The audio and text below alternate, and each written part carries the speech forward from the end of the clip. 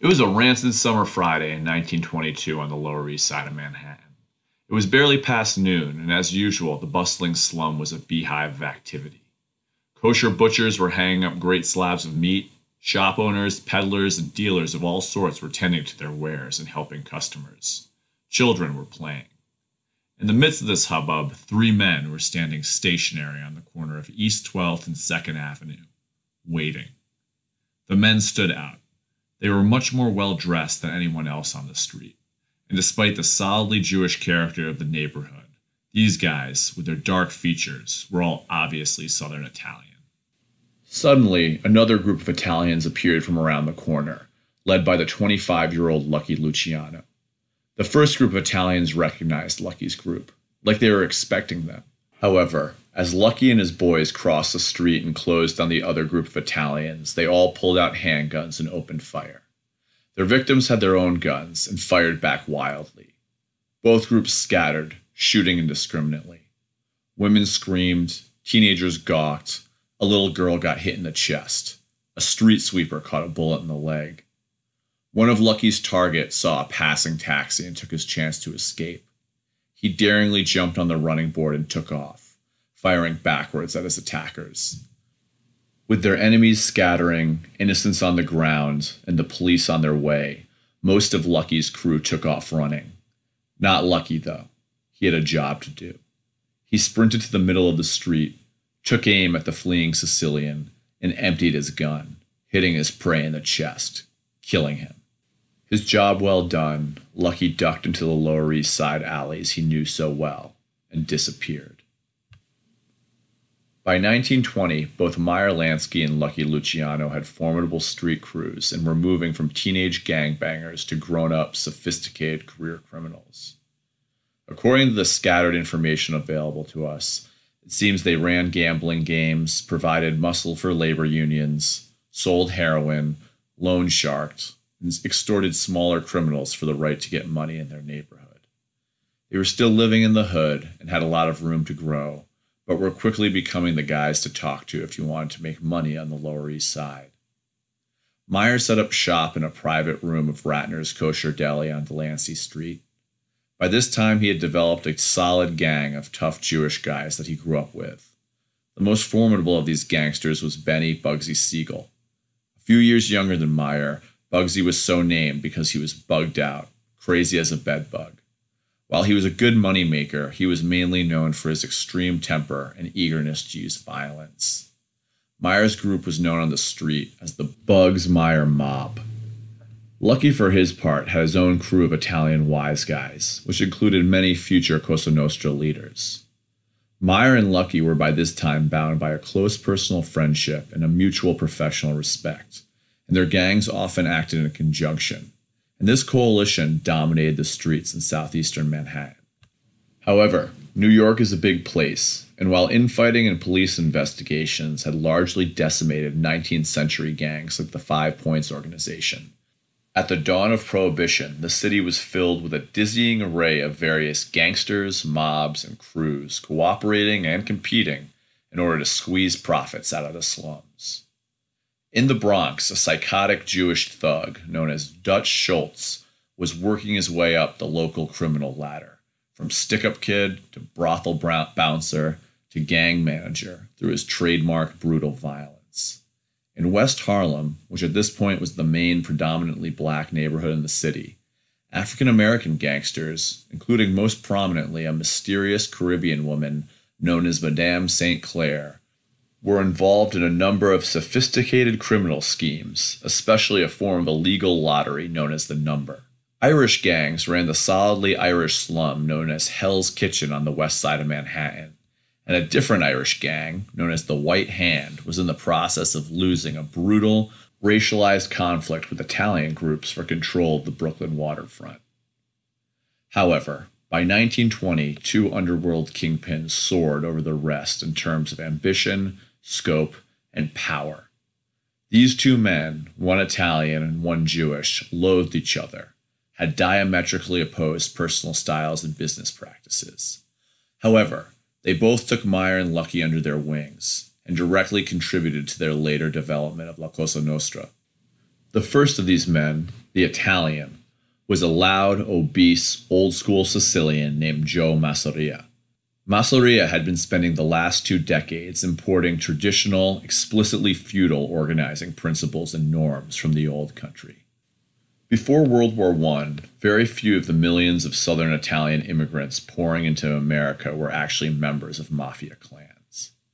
Within Sicily, members of mafia clans openly contracted with the government, economic elites, and Catholic Church in order to provide order, were relatively well off, and almost constituted a warrior elite. Thus, being relatively comfortable in their homeland, they saw no reason to leave. Before 1915 or so, the vast majority of Italian immigrants were like Lucky Luciano's family. They were certainly familiar with the mafia, and perhaps shared the warrior ethic promoted by mafia groups, but they were not organizationally involved. Joe Masseria was a decade older than Lucky, but had a similarly mundane background. An unaffiliated tailor in Sicily, Masseria immigrated to the U.S. in 1902 when he was around 16, fleeing a murder charge. He quickly dropped his honest trade and joined a gang of Italians that operated out of southern Manhattan and the heavily Italian East Harlem. Masseria, who by all accounts was crude, uncouth, and not particularly intelligent, spent the next 20 years murdering his way to the top of the Italian-American underworld. In the early 20th century, his group was especially known for the so-called barrel murders.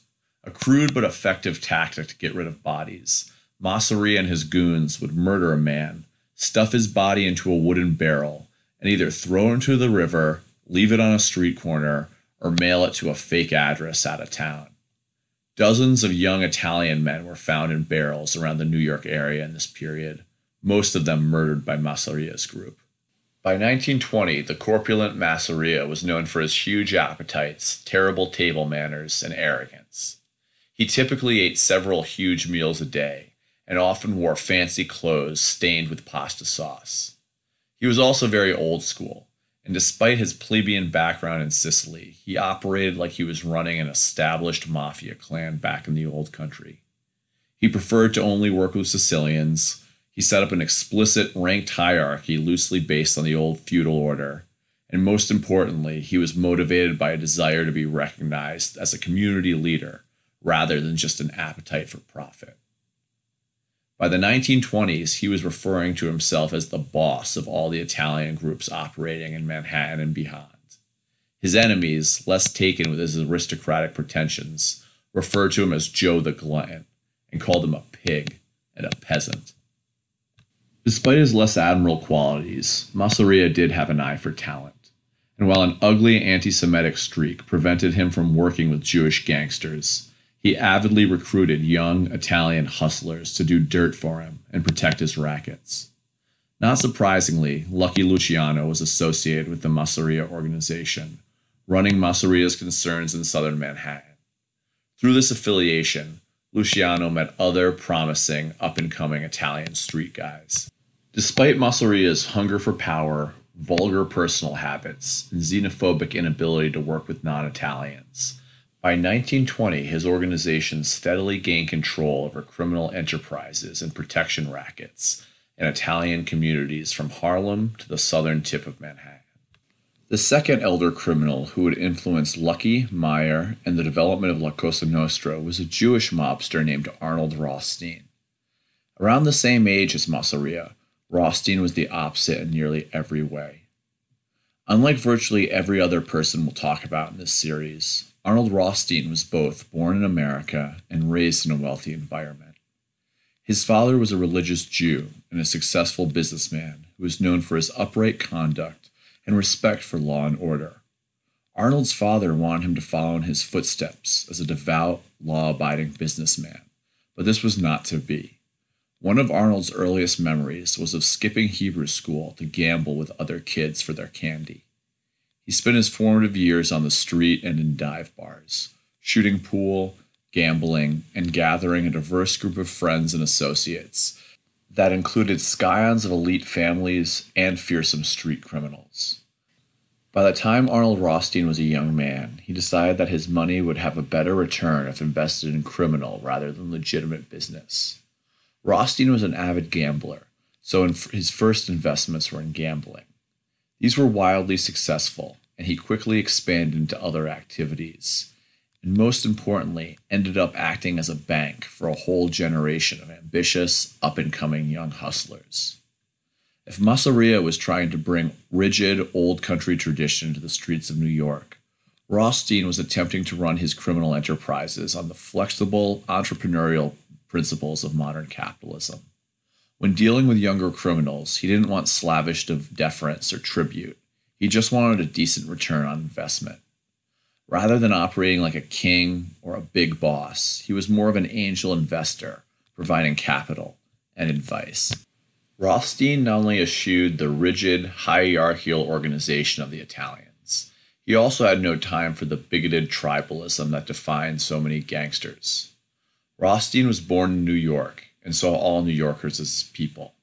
He was especially successful at using his charisma and money to ingratiate himself with the largely Protestant and Irish political establishment in order to safeguard his rackets and those of his partners.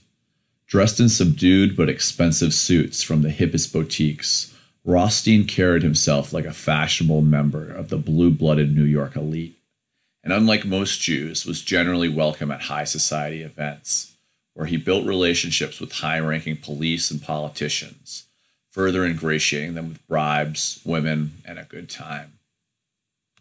Rothstein was equally comfortable in the slums, and despite maintaining a fashionable office on West 57th Street for his extensive legitimate businesses, he would usually be found on corners around Manhattan, flanked by an army of bodyguards, collecting debts, making deals, and mentoring a whole new generation of gangsters from across the city.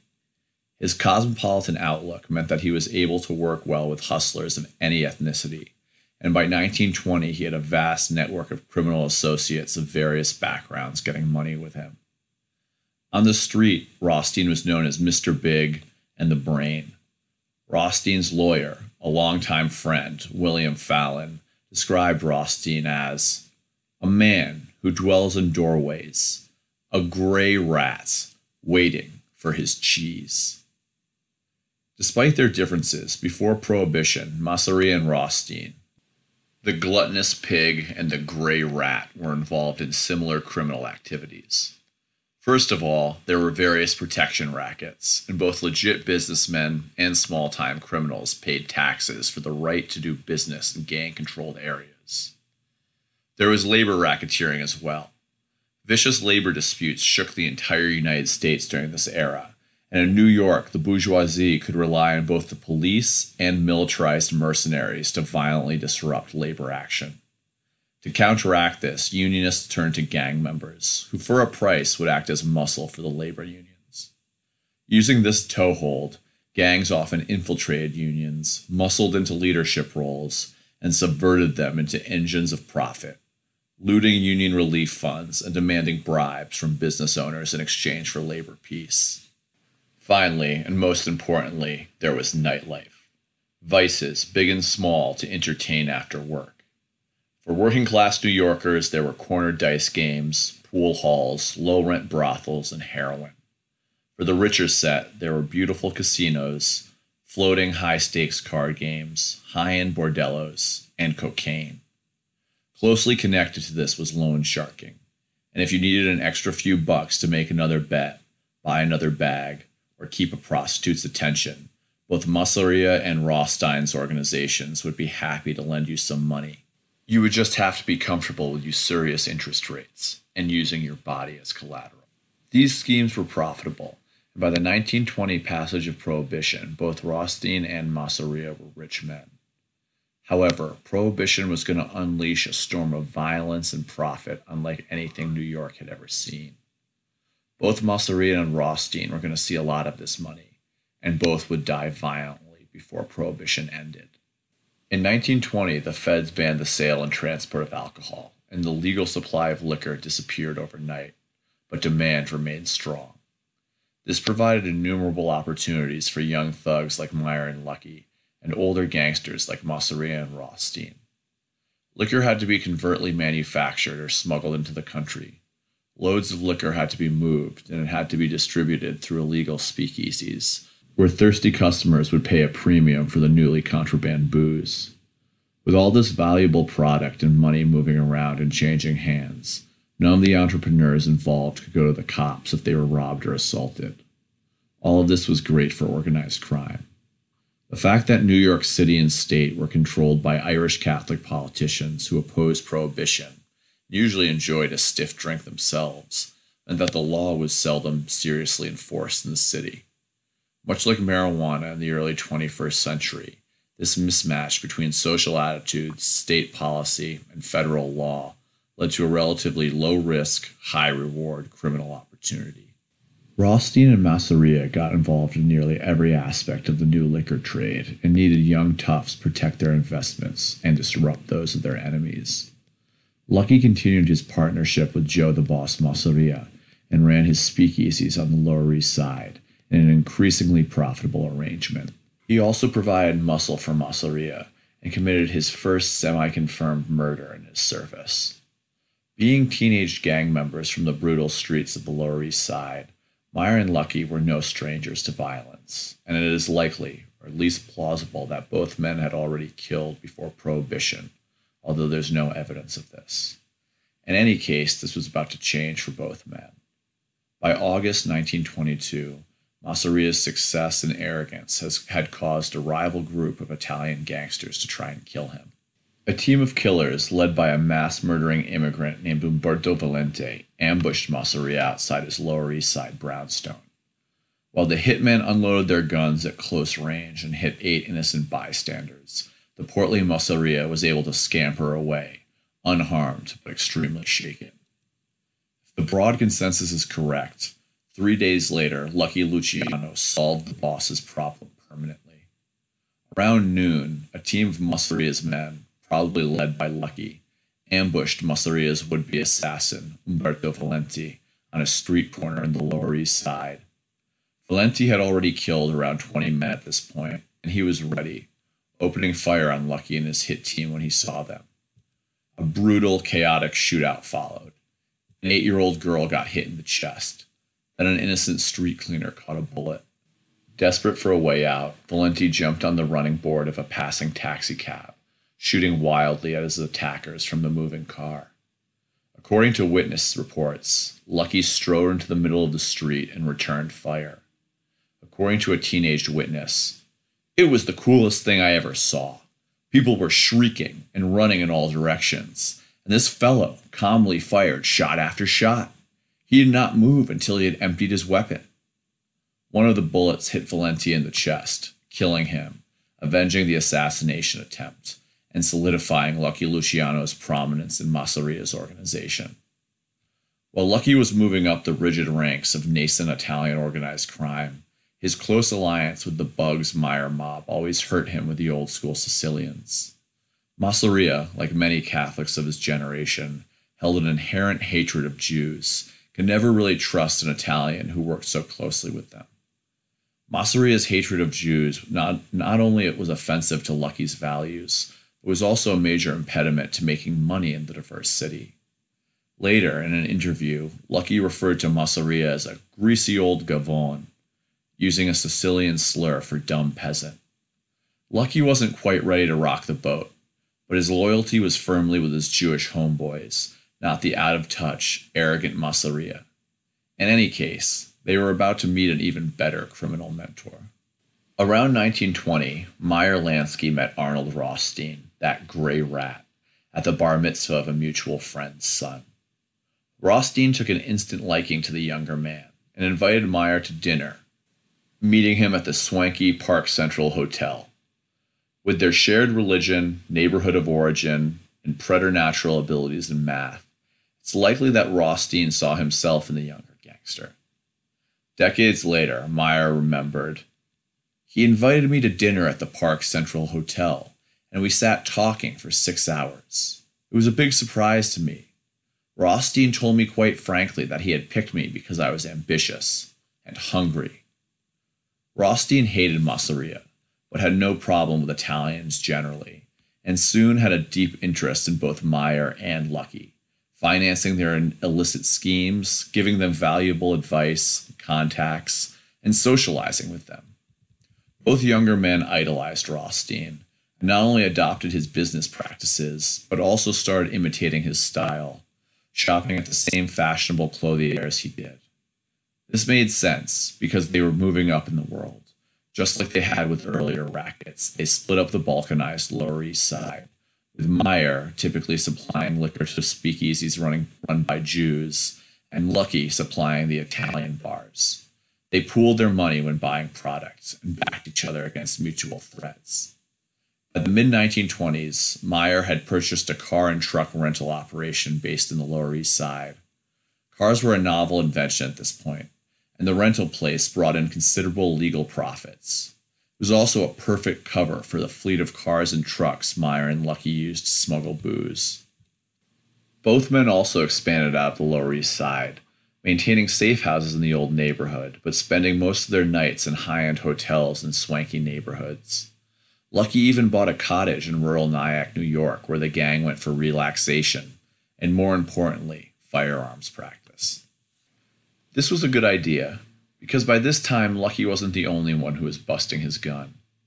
In 1924, Meyer's second-in-command, the notoriously violent Bugsy Siegel, got word that a Jewish associate of Rothstein, a gangster who went by Waxy Gordon, was secretly paying the anti-Semitic mob boss, Joe Masseria, to protect a load of liquor coming in from Atlantic City. This enraged Bugsy. While Bugsy and Meyer were generally cool with Lucky entering into mutually profitable deals with Masseria on equal footing, it was an entirely different story that Waxy, a fellow Jew, was bowing his head to a bigoted peasant like Masseria and paying him protection. Both Meyer and Bugsy had made their names as children for never getting extorted and didn't respect anyone who did, especially not Jews. The fact that Masseria was a personal enemy of Rothstein, a man who had helped every stand-up guy in New York, made the betrayal even worse. Bugsy told Meyer, who felt the same way, and they quickly got some guns and goons and headed towards New Jersey. They were going to teach the old Gavone a lesson and make some money doing it. Around 3 a.m, the convoy of booze, driven by Masseria's goons, was rattling down a dark country lane when they came across a large tree felled over the road. As the Sicilians got out of the truck to examine the roadblock, Bugsy, Meyer, and about a dozen of their men came out of the forest, masked up and guns blazing. The hail of automatic gunfire cut down most of the Italians, and the rest quickly surrendered.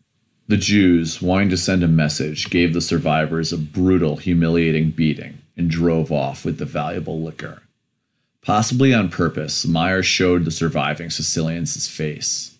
It's possible he wanted Masseria to know that Jews had punked him. In any case, the enraged Masseria was unable to touch the Bugs and Meyer mob.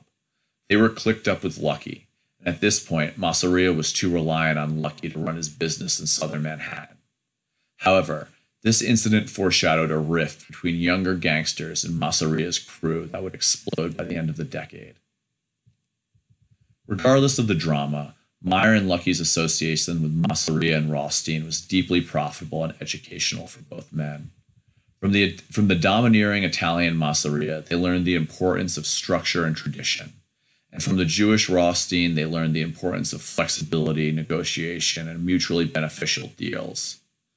Neither Masseria nor Rothstein would survive Prohibition. Perhaps surprisingly, the conciliatory Rothstein was the first to die. Rothstein was not killed by Italians or by upstart Jewish gangsters. Instead, it was his gambling habit that did him in. In fall 1928, Rothstein spent an entire night in a marathon gambling binge, wildly betting on stud poker, dice, and random card draws. By the end of the night, Rothstein was down $300,000, or about $4.5 million in today's money, and he was accusing his opponents of cheating, which was probably somewhat plausible. Due to this evidence of cheating, Rothstein procrastinated on paying his debt. This would cost him his life, and on November 4th, 1928, an unknown gunman shot Rothstein in the gut outside the luxury hotel he lived in. Rothstein would cling to life for 2 days, but refused to implicate his attacker, telling investigators, "You stick to your trade, I'll stick to mine." Finally, on November 6, 1928, Arnold Rothstein, the great gray rat, mentor to a whole generation of mobsters, died. Joe Masseria was probably happy at the news, and he would stick around into the 1930s, but his days too were numbered. Like it or not, he was going to be replaced by younger, more forward-thinking gangsters. At the beginning of the 1920s, Meyer and Lucky were glorified gangbangers, living in tenements, scraping by, and just getting their start in real organized crime. By the end of the decade, things had changed. They lived in swanky hotels, wore the finest suits, mixed with celebrities in high society, and were highly respected, powerful members of the Jewish and Italian criminal groups that controlled the seemingly unlimited profits of the illicit liquor trade. They were doing pretty well for a couple of immigrant kids from the hood. However, as the 20s turned to the 30s, ancient criminal groups from across the ocean eyed New York and wanted their piece of the blood-stained pie. The Castelmarisi had come to New York, and the bloodshed they would unleash would change the city and America forever.